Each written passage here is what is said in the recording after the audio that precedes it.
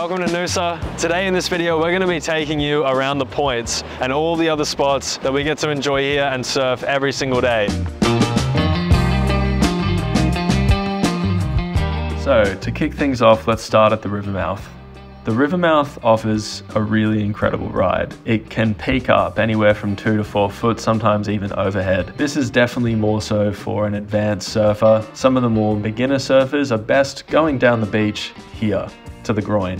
The groyne is one of the most easily accessible spots, especially if you're staying on Hastings Street.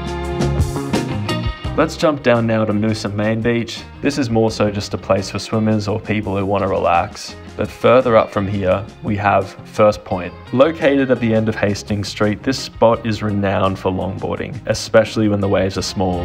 However, when big, it's perfect for shortboarders. Waves typically break and range from 1 to 3 feet.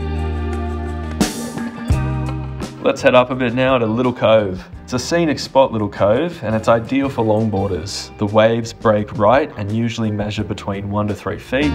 It offers a serene environment and is perfect for learning. A lot of families like to hang out here, and it's pretty obvious why. Jumping up from Little Cove, we're going to hit Nationals. This spot is for the advanced surfers. Located near the National Park, it has treacherous rocks but offers amazing long rides. The waves predominantly break right and are between 2 to 4 foot, although they can get quite big during the storms. Make sure when you're coming into Nationals to stay patient, as finding a car park can be pretty challenging, but patience and kindness go a long way.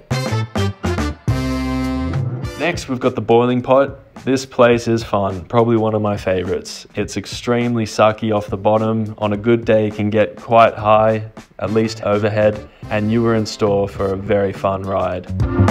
Heading up then, we've got Tea Tree Bay. Often considered one of the most famous spots in the area, Tea Tree is a piece of paradise with fantastic waves. The wave is a classic point break, which comes all the way through the bay. It can be fun anywhere from 1 to 4 foot. On a good day, it's definitely for the advanced surfers, so make sure that you're ready. This place does get pretty crowded, and it's important to be patient, be kind, and make sure to watch out for other surfers.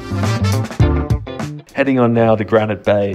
This location often has the biggest waves in town. It's a long walk, which is good because that means the crowds are usually pretty small. We like to keep this spot on the low, especially as locals, so make sure you do the same whenever you come along. The long walk is definitely worth the effort, especially for the views. Next up around the bend, we've got Alexandria Bay, or as we call it, A-Bay. This remote spot is more challenging to reach and is known for its rips. However, it offers waves that break both left and right, usually around 2 to 4 foot. For those of you who are into it, it's also a nudist beach. Otherwise, if that's not your scene, stick to the north end, you'll be fine. Finally, we've got our open beaches, starting with Sunshine Beach. Right here in the pocket, these beaches are perfect when the conditions are clean. Waves break left and right and are typically between 2 to 4 feet. These beaches offer faster waves compared to the points and are best suited for experienced surfers. From all of us here at Golden Breed, we hope this guide gives you a comprehensive overview of the surfing spots around Noosa. If you're a novice or an experienced surfer, make sure when you come, respect the locals, be patient, be kind, everyone's here to catch a wave, and if you play your cards right, you might just get the wave of your life.